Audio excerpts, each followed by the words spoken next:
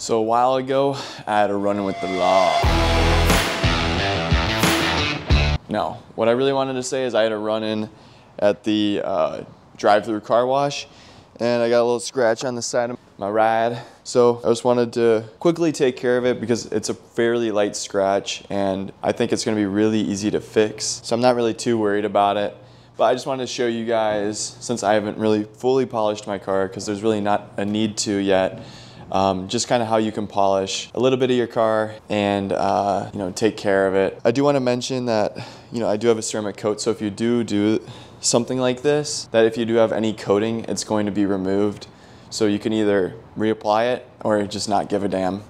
And I'm not gonna be giving a damn today. That's just how we're gonna do it today. Yeah, I'm gonna get everything set up and then we'll get into it. So I don't know how visible this is for you guys from your angle, but you can definitely feel the scratch, just barely. And that makes me feel like we'll just be able to get away with a nice easy polish here, hopefully. You could, if you want to, mask off areas you don't want polish to get on, but I'm not going to be doing that today because this scratch just runs basically right from my headlight to around here. It really doesn't matter on things like headlights, to be honest. I've used polish on them before, specifically for that purpose. So if there are areas you do want to specifically avoid, then get some masking tape. This would be things mostly like dark plastics. So I did just wash my car in dual detail fashion, like I'm always washing my car. And so I'm not gonna pull out my pressure washer and wash it again. All I'm gonna do is I'm gonna keep it very simple. So I've got some iron decon and a clay bar. And what I'm gonna do is I'm just gonna iron decon and clay bar just around the scratch, just to make sure it's, there's no contaminants or anything like that, and I can get it nice and clean. And I'm just gonna wipe it off after with a rinseless wash. I've got some Ultimate Polish, which is just a finishing polish. It's good for removing fine scratches, and I will show you what the scratch looks like. It looks like this. You see it right here? Yeah, that's what it looks like. I've got my fancy polisher with a 3-inch pad. I'd put a 2-inch pad on, but I'm a little lazy right now. And then I've just got my power cord to attach it. So yeah, it's gonna be a pretty simple polishing process. You guys already know the drill. Especially when you're doing these quick fixes, you don't really have to think about it too much.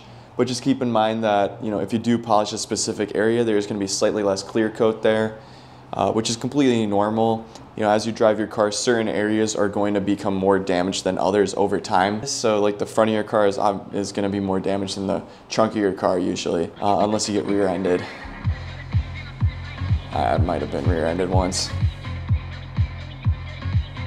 Yeah, we're just gonna get right into the mix. This should be a pretty quick one, but I think it'll help you guys if you have little scratches you want to take care of. This is a great solution for you, and you don't need a polisher. You could do it by hand as well. I think this is just a little bit easier and faster for someone like me who's a little slow in the brain. I don't know where I was going with that one. So I did forget to mention this earlier, but you're gonna want also your IPA mixture at about a 15%-ish. 10 to 15%. So I used 99% and I diluted it 1 to 7. So 1 part isopropyl alcohol, 99%, and another 7 parts water.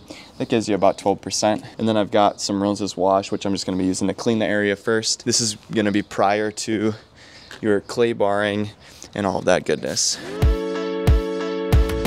And like I said, I did literally just wash my car yesterday, but I have driven it around a tiny smidge. So now that that's all cleaned up, I'm just gonna take my iron decon in the pump sprayer. It's so awesome, by the way. Just getting it a nice light spray just around the area. And you wanna let it sit. Oh, that stuff smells rancid every time. So I got my Chinese clay bar. Literally, I got it from Temu. Not being racist right now. Not today. Maybe tomorrow though. Because I'm doing such a small area, I'm just gonna grab a little clump and I'm just gonna work it around. Just really trying to get, the iron decon chunks picked up that are maybe doing something, but this car is fairly clean and well taken care of for the most part. You can see it didn't really pick up anything, and the iron decon also isn't really reacting with anything. I'm just gonna grab a hose and just rinse it down. Shoot, gotta run. I turned on the water without stopping it. So I'm just rinsing it off real fast.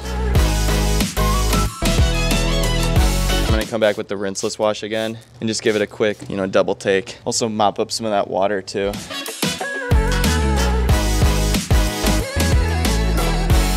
This is normally what you would do.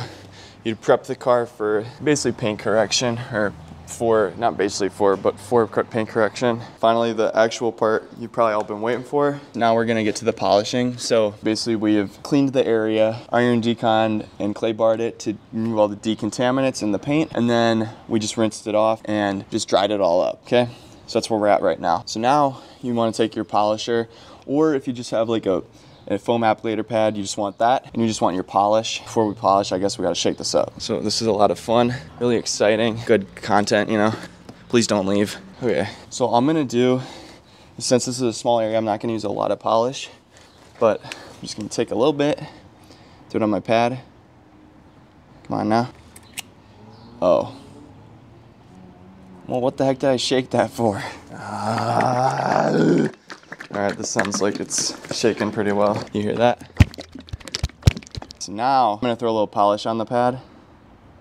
Okay, that was a lot. And all I'm gonna do is I'm gonna dab it around.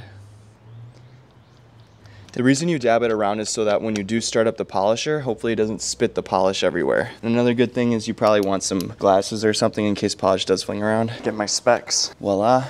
And you wanna set your polisher, if you do have one, at a lower speed, just to get it started. And then once you get it started, you can get it up to a nice high speed and just wreck that scratch up.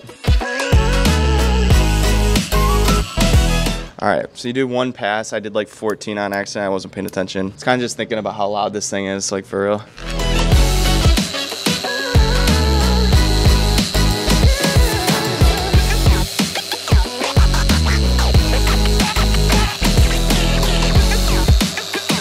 So that's pretty good. It looks like it's already out, but we're not quite done yet. We got one thing left to do. I mean, there still is a little bit of the scratch there, but it's not nearly as visible, which is good.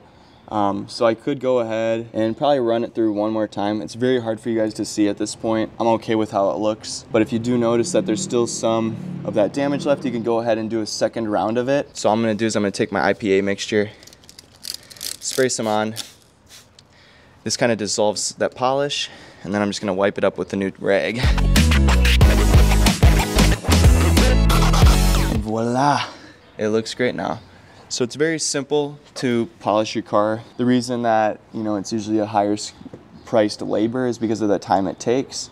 And there's also a lot of tooling and some technique involved, like knowing what kind of pads to use and also what kind of polishes to use for different levels of paint damage. There still is a little tiny smidge in there. And if I wanted to, I could do a second round. I don't know, can you guys even see it?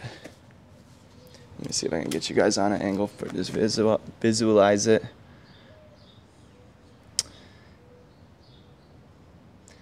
All right, you definitely can't see it. I mean, just because you guys can't see it doesn't mean it isn't there. Trust me, guys, it is there. You know what? I'll have a little bit of a go at it. We'll do one more round. For the boys, for the One Bucket Army. So I'm just gonna do the same process again, getting some polish on the pad. And I'm also gonna hit this area down here because there's some weird like smudging going on. So I'm gonna expand my area of influence here and we'll start slow. Get it worked around just once though. And now we're cranking it up. Going like 5 on the griots, or 4.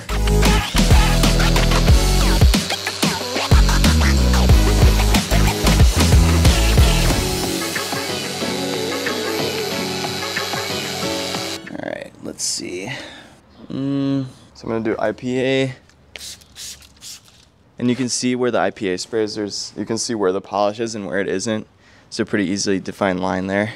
I use this car all the time, so there's got a lot of just rock chips and stuff in it that it's just unfortunate, but that's what happens when you use a car. Can't be really butthurt about it. I'm not seeing that scratch at all anymore.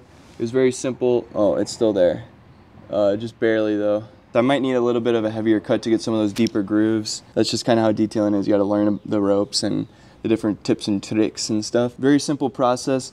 But if you do get some kind of like maybe smaller scratches on your car, maybe someone actually opens their door and it hits your car or something along those lines, it's pretty easy to take care of yourself real fast. You know, this thing only took me like 15 minutes without recording. It would have been a lot less. Yeah, just wanted to share that with you guys. And yeah, I mean, I don't know. That's pretty much it. Bye. I love you guys.